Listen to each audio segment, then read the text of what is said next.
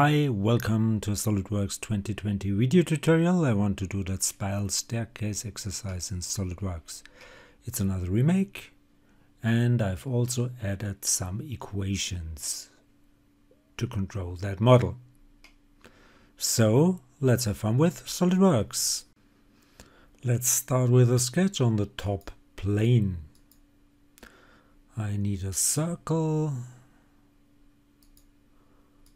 and diameter might be 200. Then I need a line, maybe snap.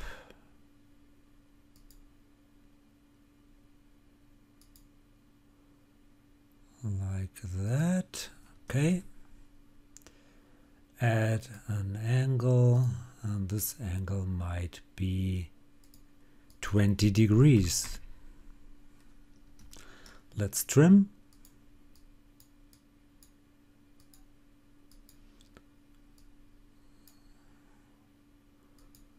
And finish that sketch.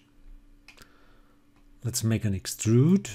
So go for features, extrude upon space with that sketch here. And I want to go for 20 millimeters and confirm. Now I need a helix, so let's go for a helix. So here's the helix, and I need to do a sketch, a circle on a plane, so I go for the top plane. And I need a circle which starts maybe right here, and of course that diameter should be again 200. It doesn't need to be 200. You could choose any other radius as well. Okay, I want to go for a constant pitch, yes. Let's go for 200 revolutions 1, yes.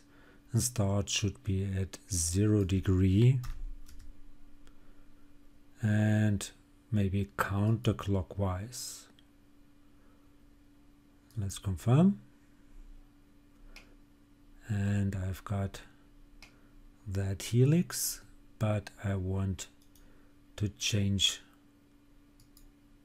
the height. This should be 360, so 18 times 20 millimeter, like that. And the start angle, yes, 0 degrees is obviously not this quadrant, so let's go there, edit it once again. So the start angle, maybe 90 degrees, let's take a look. This looks better. Yeah, but again, it doesn't really matter. Now let's go for a pattern.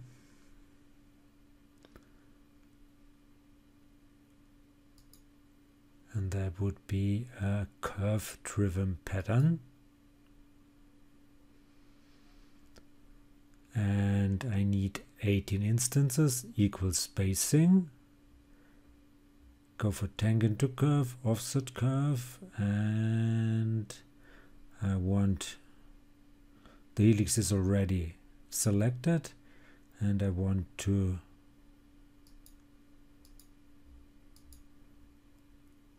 go for bodies and see if that works, because it's a parasolid program, and I could try to go for features as well. Let's try bodies and see what happens. Doesn't work. Please select the face on which the curve specified in the first direction lies. Okay, that face would be, of course, this face here. And now it works. Confirm. Looks pretty good, and I've got, of course, 18 bodies. Now I want to do another extrude. Therefore I need a sketch, so go for another sketch on the top plane. Another circle. diameter might be 50.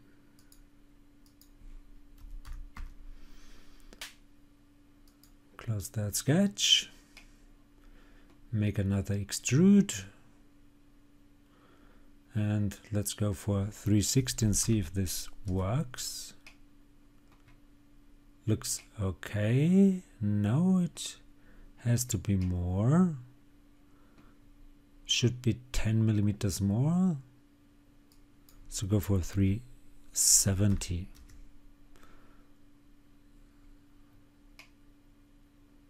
And confirm. And now I want to combine those bodies. So go for a combine.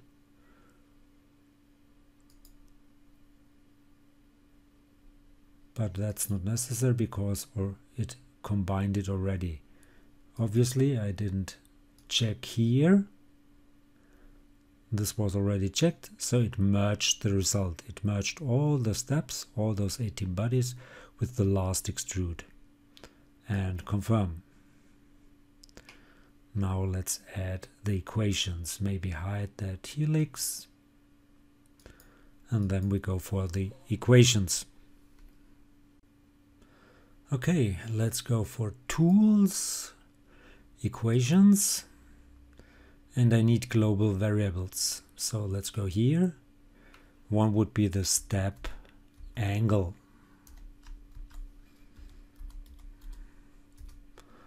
And this should be 20 degrees. So go for units and go for degrees. Okay. Then I need another one.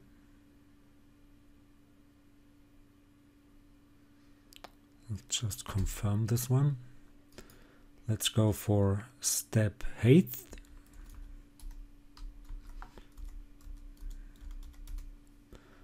And that would be right now 20 millimeter. And enter. And the last one would be the step counter, which should be without any units. No, not here, sorry, but here. Step counter. That would be 18 at the moment. And the units, it should be without units. So what's without units?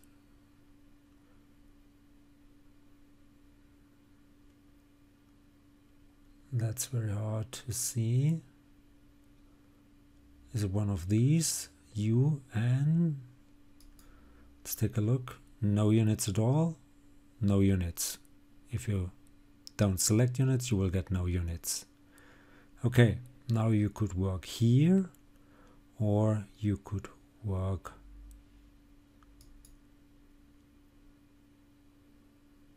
in your model. So I've got my equations right here in this folder. And first I have to change the sketch here, because that angle should be in that sketch. So go here, go edit sketch, go to the 20-degree angle, double click it, and I want to go for those equations.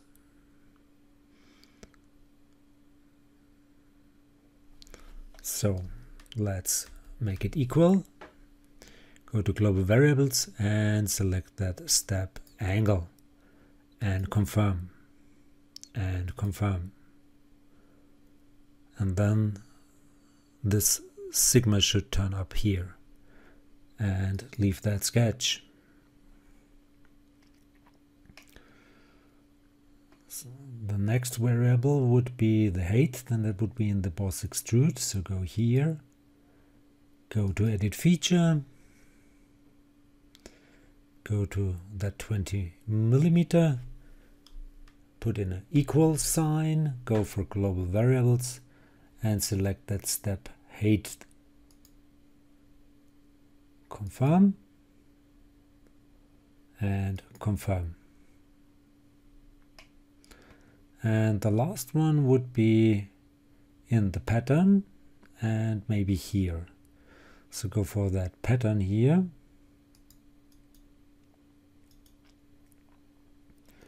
Edit that feature, and this one should be a global variable. So that would be equal global variables step counter. This one. Confirm, confirm. And the model didn't change, and that's a good sign, because it should not change. I've used all variables with the same values which the model has right now. So this should be changed as well.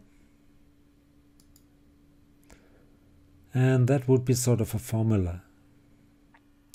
So that formula would be the step height multiplied, open those parentheses, go for step counter,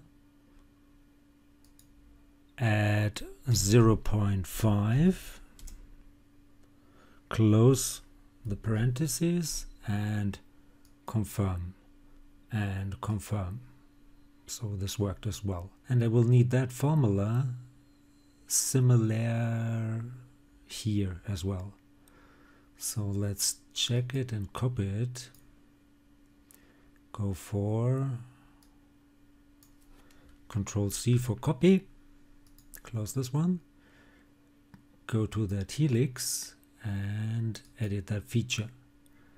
But there is no option to go for a formula. I could write it here and just insert it and adjust it. It should be the step height multiplied with the step counter. Let's see if that works. So it doesn't. It only accepts a value, a number.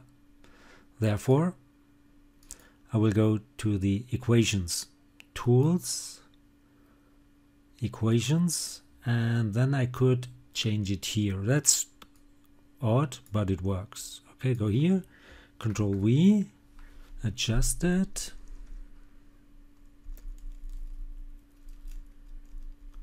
like this. Okay, now let's copy this formula, but there should be an equals as well.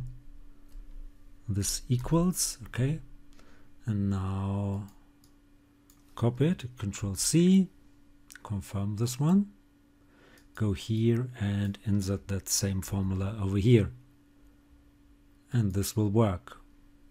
Strange, but it is like it is. So if you change now the value, for example, of the step, let's go to equations, change the step to 10 millimeter and confirm, and it should adjust. And I'm done. So I hope it was helpful. Hope you enjoyed it. If you did, please give it a like or leave a comment. If you want to see more, please give it a like or leave a comment. Please subscribe to my YouTube channel. Please subscribe to my Facebook fan page. Would be very nice of you. I want to get more likes and subscriptions over there as well. Thanks for watching. See you to the next one. Bye bye.